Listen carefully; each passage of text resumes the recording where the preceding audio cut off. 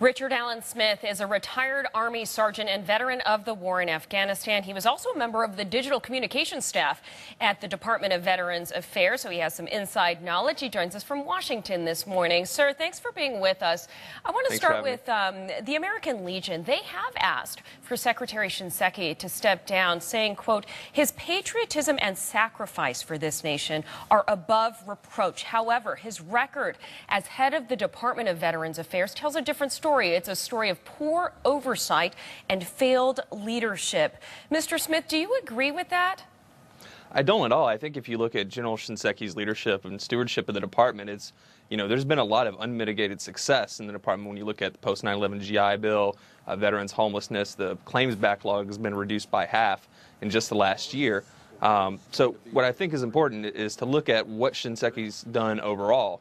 And even on health care, nobody has questioned, even the American Legion. I spoke with an American Legion rep on this network not long ago who acknowledged that the quality of care from VA is above reproach. The problem is the access to the care in some of these locations. I don't think that anyone is arguing with his accomplishments at the administration, yet these current allegations that hospital clerks and managers might be gaming records to hide actual wait times, that has been around since 2010. In fact, an investigation then found that these problems were deeply ingrained. So why didn't General Shinseki address them sooner?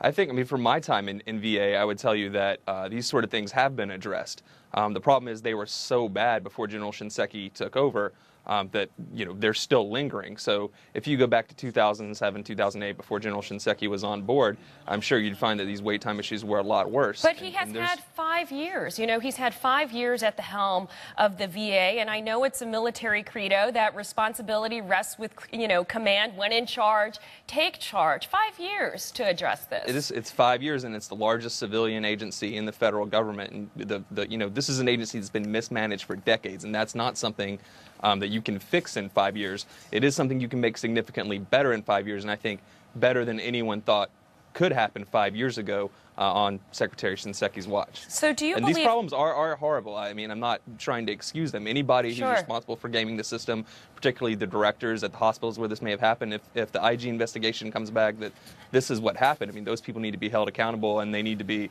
out of this line of employment as soon as possible. But do you believe that General Shinseki is the man to bring the VA into the 21st century? It seems that there is no veteran or person in the military I speak to that doesn't agree with you that these problems of bureaucracy have been around for a long time. Is General Shinseki the man to address it? Absolutely. On the claims side, VA had a papered claims process for decades, and it wasn't until when I was there they always talked about moving us into the 21st century, and I was like, come on guys, we're 10 years into the 21st century. That's not something to brag about, but it's something that wouldn't have happened if Eric Shinseki hadn't been leading VA, and he's taken it on. There's been internal pressure from folks who were used to the old way of doing business that didn't want things to move in that way, but General Shinseki's kept his foot on the gas and made sure those things get pushed through, and I don't think there's a better person to lead reforming the health side as well. And you are not the only veteran that has told me that this morning. Richard Allen Smith, retired Army sergeant and veteran of the war in Afghanistan. Thank you for your service, sir, and thanks for being with us on Al Jazeera this morning. Appreciate it.